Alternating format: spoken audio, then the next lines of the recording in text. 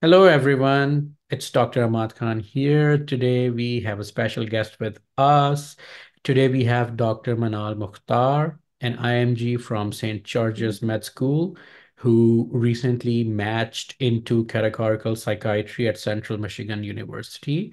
Today, I have requested her presence so that she can share some insight into psychiatry match, how competitive it has gotten, a perspective from a Caribbean non-US citizen medical graduate, and what steps applicants in her position or in general IMGs, AMGs can take to make themselves a competitive candidate for psychiatry. Thank you, Dr. Mukhtar. Thank you so much for having me. So can you please tell us a little bit about yourself? Absolutely. My name is Manal, as you guys all have already learned. I am a Canadian citizen and I attended St. George's University for medical school. I graduated in January and I applied for psychiatry this cycle, which has definitely gotten more competitive. But yeah, I thankfully and successfully have matched, and I'd love to answer any questions. Very good. Thanks a lot again for sparing time. So tell us a little bit about your journey from being a Canadian citizen to getting admission, a brief summary of getting admission into St. George's. Absolutely. So it's not a surprise getting into Canadian medical school is very difficult. When I was applying, the rejection rate was about 89%. So I tried my best at the MCAT, trying to get a good GPA, good extracurriculars, but things didn't work out in my favor.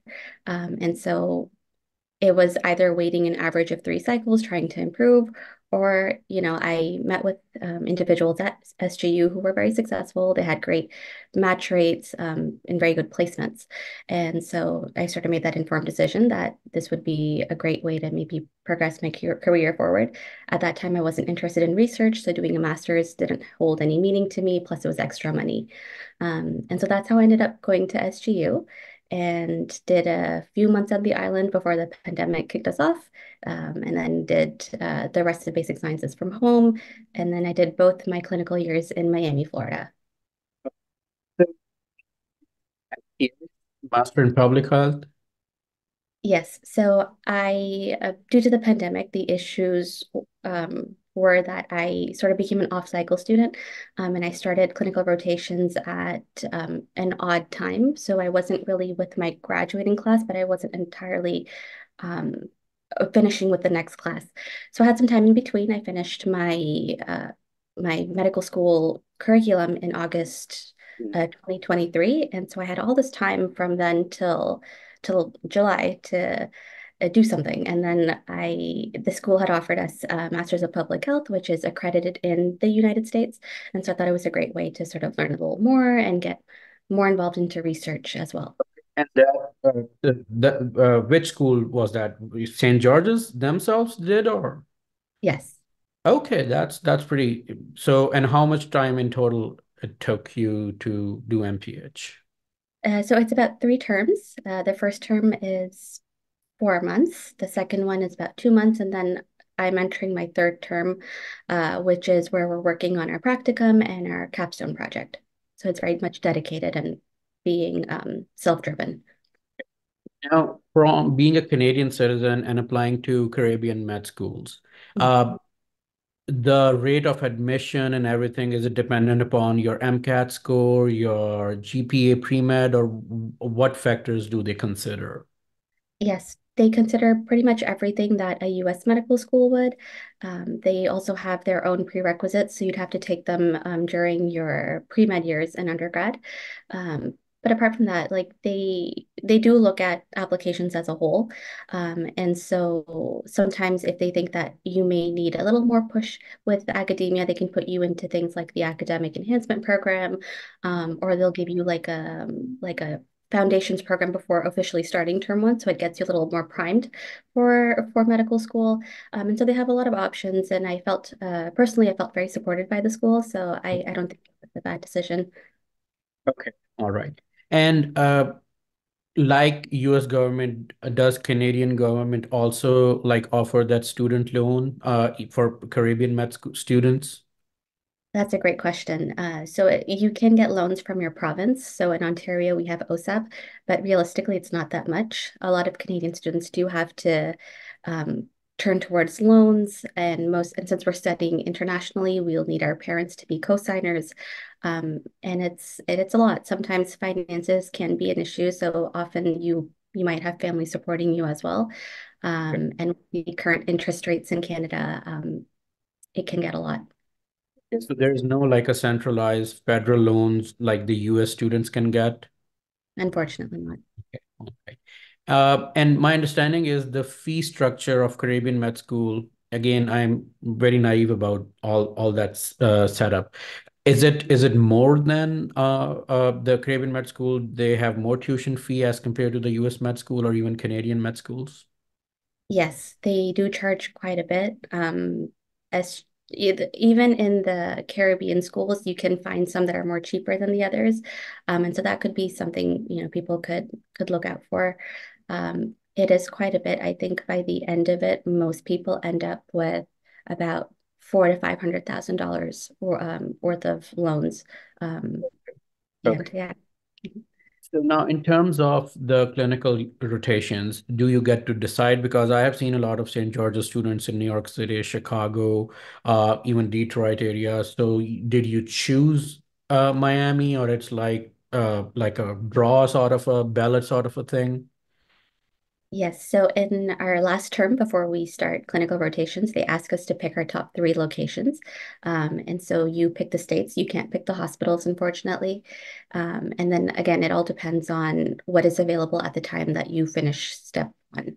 So I finished step one at the end of September, and I got my results 2 weeks after. So then, according to what was available, they asked me. And so I picked Miami because I was sure that I would be in the same area for at least my third year. I didn't want to move around a lot.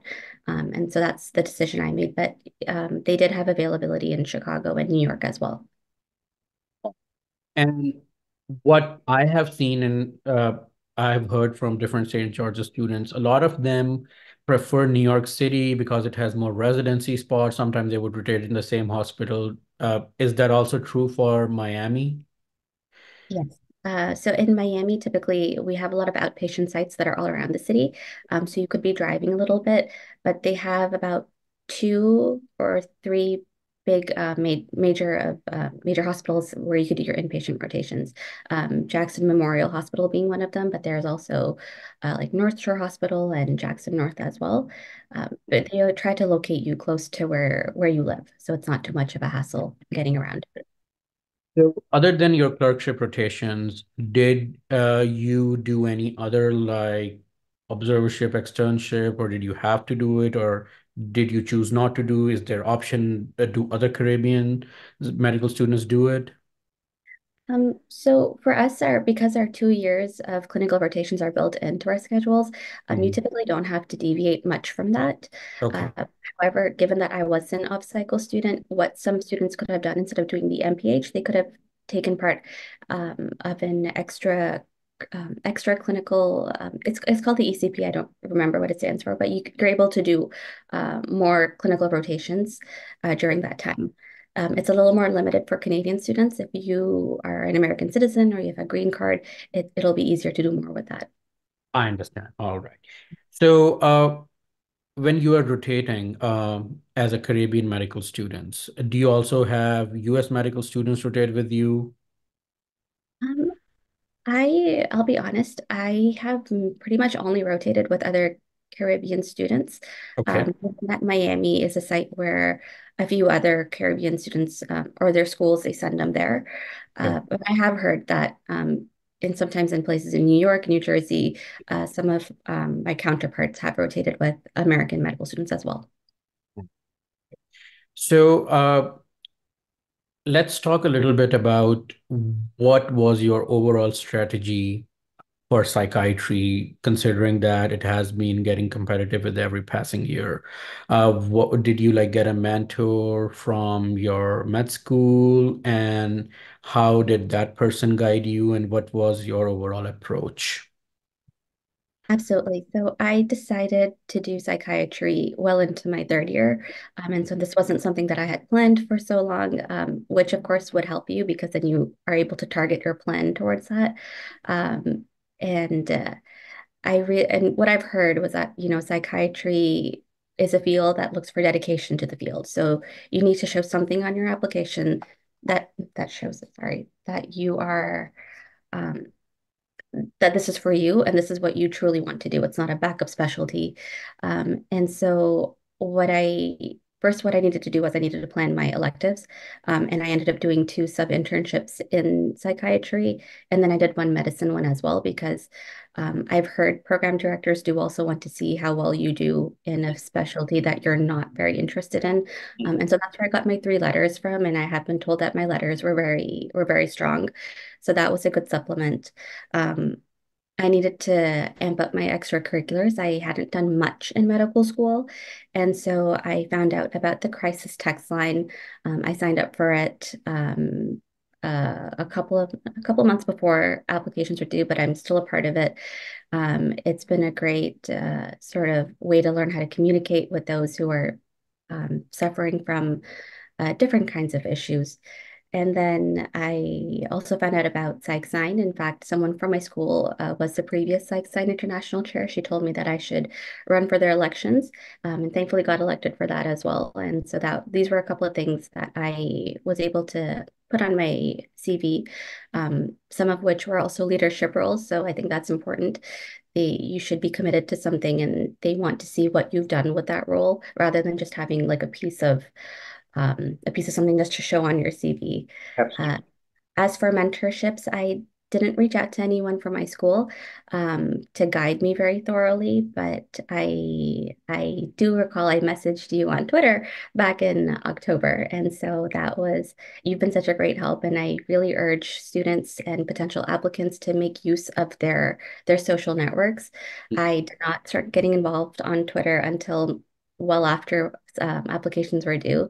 And if I were to go back, I would be a little more active on things like LinkedIn, Twitter, even on Instagram, and just sort of reach out, see who's there to help you, because there's a lot more people out there than we think who are willing to take you on and guide you through every step of the way. Line you were referring to, is it the 988? Yes.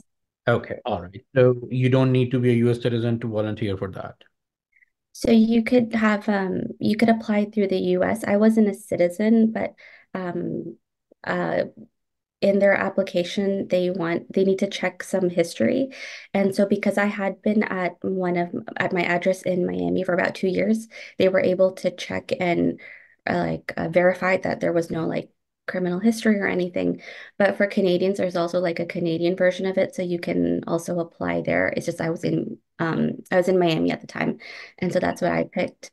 Um, but I do think they did ask for an SSN, but somehow they were able to take my application throughout around it because I was living there for about a few years. So that's how that worked out. Now, again, for the viewers who are watching, so if anyone wants to join PsychSign, is it through a website or what? Yes, for sure. We have our own website. I believe it's psychsign.org. And you're able to join as a member. You're also able to join as an APA member as well. I believe it's free for medical students. Um, and then around April, May, we have our elections. So you're able to run for the region chair. For international students, of course, it would be the international chair, but they also have special interest chairs. And these people, they would take on roles such as mentorship, residency, research. So there's a lot of opportunities to get involved. You're also able to start a chapter at your own school. In fact, if you start a new chapter, you'll be noted as a founding member. And so that looks really great too. But if you have an active student interest group at your own school, you can run for leadership positions there as well, and just make an impact in your own community at your own school. And briefly, we'll touch the different aspects of the application. Any recommendations or suggestions on personal statement as a whole, and then maybe for psych specific? Yes, so personal statements are very important. early on, I was told that, do you think program directors have time to read all this? No, they don't. You can just write whatever. That's not true. They do read it. They read it very carefully. Every program director I've interviewed with has looked over my personal statement, has asked me questions about it. So be honest, share your story, share why you want to do that. They're more interested in knowing you as a person through that personal statement, whereas just regurgitating your CV or trying to come up with something unique that might not fit very well or may not relate to that person as a whole. For psychiatry, definitely share why you want to do psychiatry. They're interested in knowing that. They want to see what your connection is to the field. And it's a great way to talk about yourself and talk about the experiences that led you there. Um, Sometimes I remember I attended some of these recruitment fairs by AdPert, and they'd have schools that would be there to share, like, about their programs. Some programs actually would like you to tailor your personal statement to that program or to that location. And so that's a great way to sort of get noticed if you are interested in these schools. I would start by attending these fairs. First of all, you get to know more about their programs.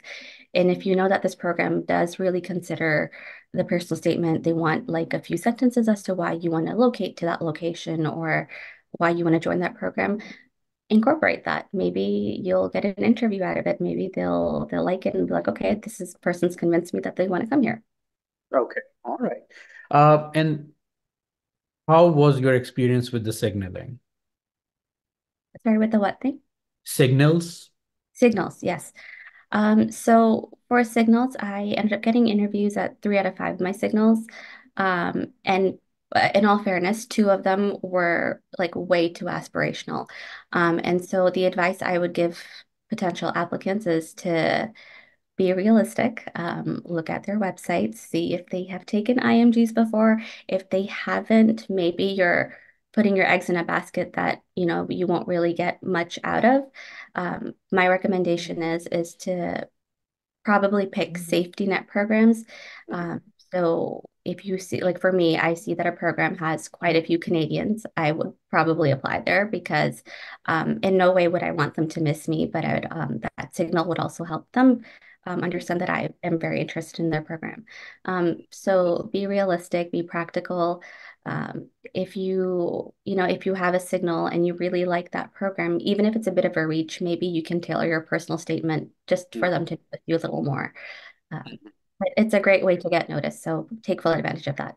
Yeah, and my experience personally from on being the other side of it is that it does make a difference. That of course, if you're signaling some programs, then it does mean that you are showing interest. So I would agree with it. In terms of now, there's a question that when you have signals, do you still send the letter of what they call LOI, letter of intent, prior to applying to the match, like a brief email introducing yourself, or even afterwards or in between? So I think a letter of interest doesn't do much harm. I feel like even if you have a signal, you're like telling them that, hey, I'm interested in you. But Mm. maybe after a couple of weeks, you don't hear back from them. Um, I don't think there's a lot of harm in sending a letter of interest. In fact, it may just solidify that, okay, this person sent us a signal, this person sent us an interest, a letter of interest. Let's see if we are able to offer them an interview. I would definitely recommend it, especially for IMGs. Maybe, a few weeks into the cycle, if you're not hearing back from any programs, the programs that you're realistically interested in, I would send them a letter of interest.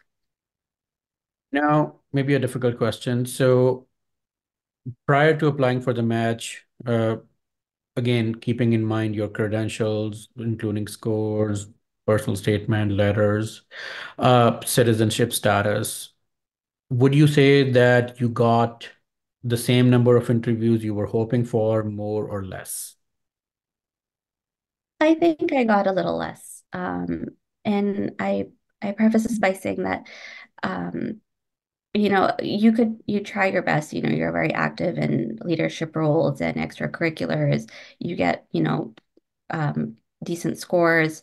You passed step one, step two first time. But what I felt was that being a visa requiring IMG sort of helped me back a little bit.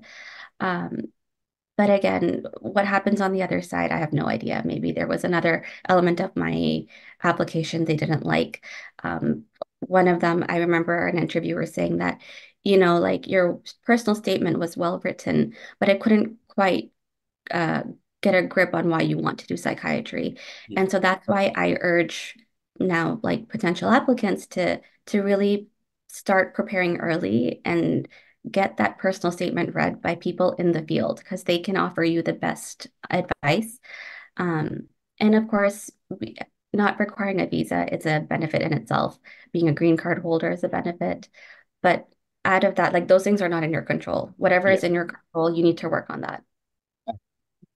And I agree. Again, not requiring visa. Of course, we know that there are a lot of programs that don't sponsor visa, but also, unfortunately, there are some programs who do offer visa, but they feel more comfortable because, in all reality, we all know. I mean, practically, in terms of the visa issues, Mhm. Canada is like the safest, and I have never seen. But even still, back of the mind, there's still something that we have to initiate the process and everything. Yeah. So I totally agree with that. In terms of mock interviews or interviews preparation, what would be your recommendations to the applicants? Absolutely. Mock interviews are really important.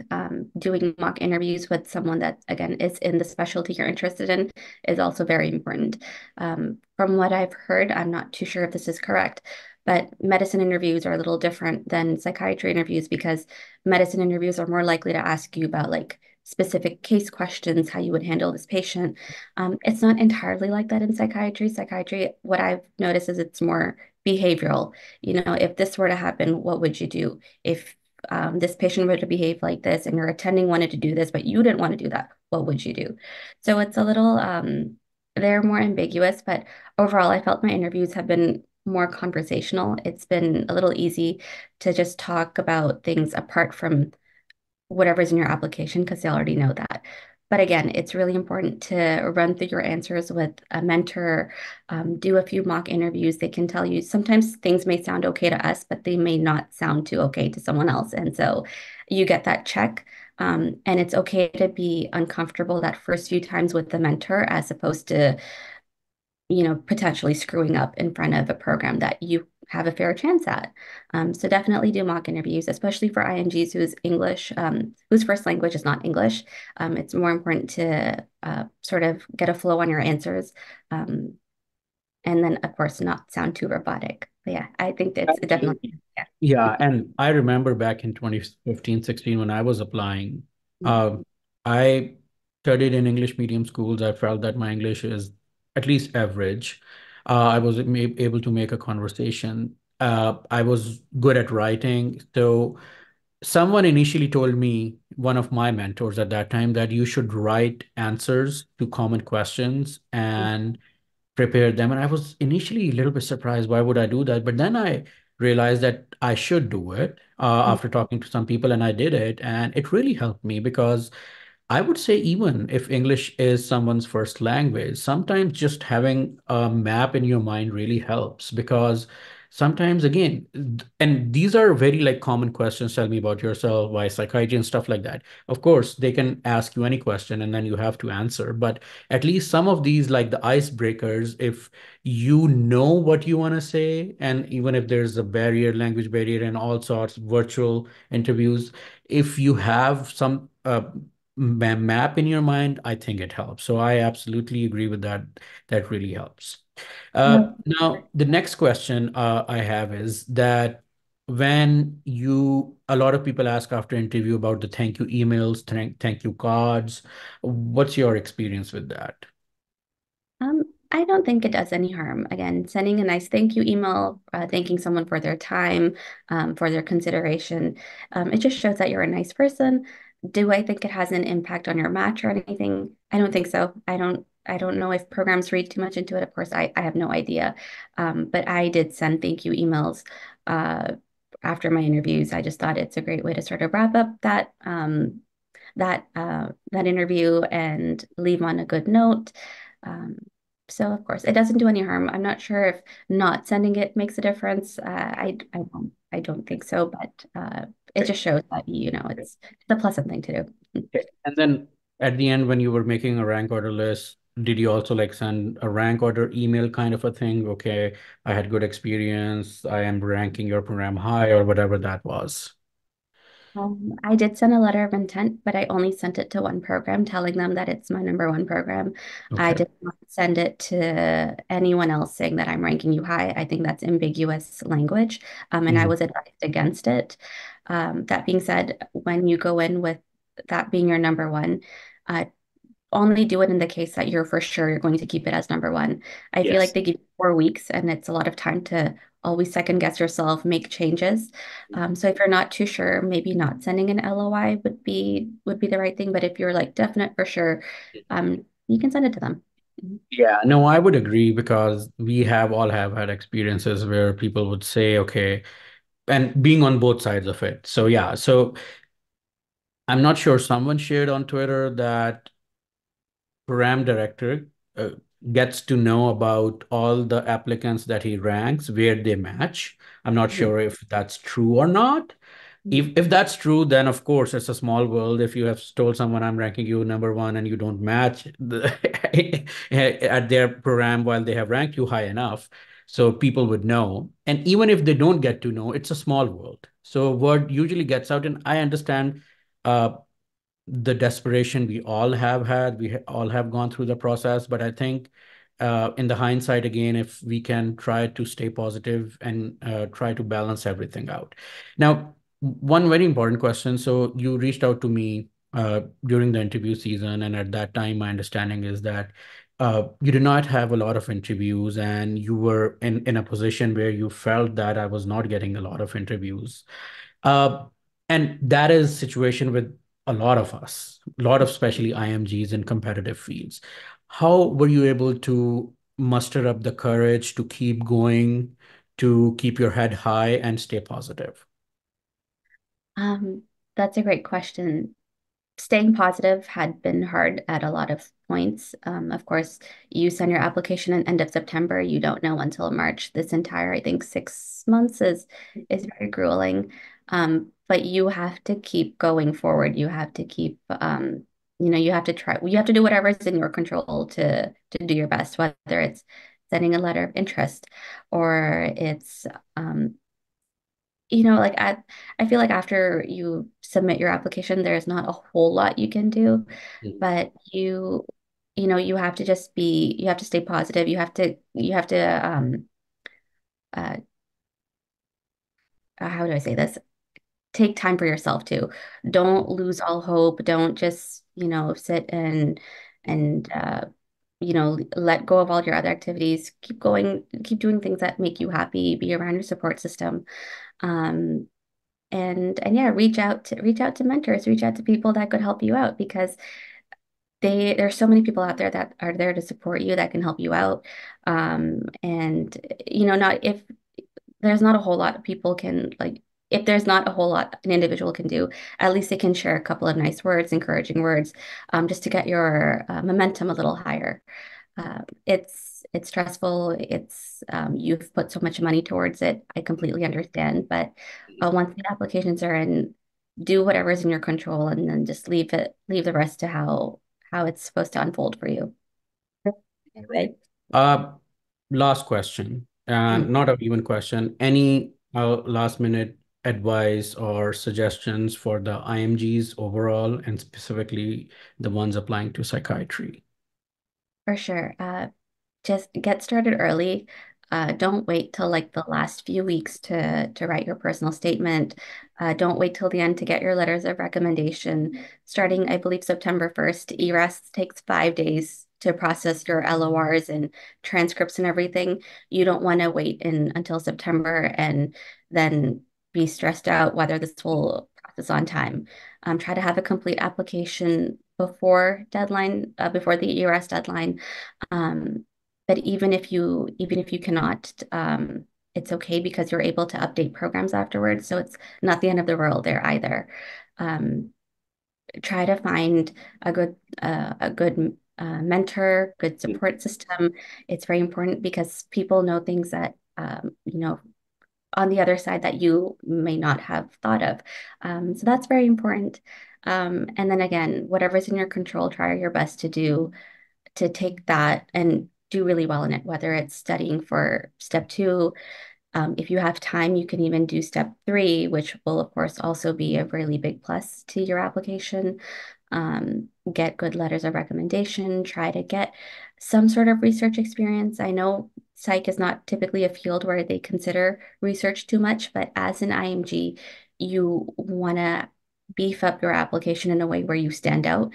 And so having some sort of research experience would help out a lot too. Um, Other than that, just take care of yourself and what's meant for you will find you eventually.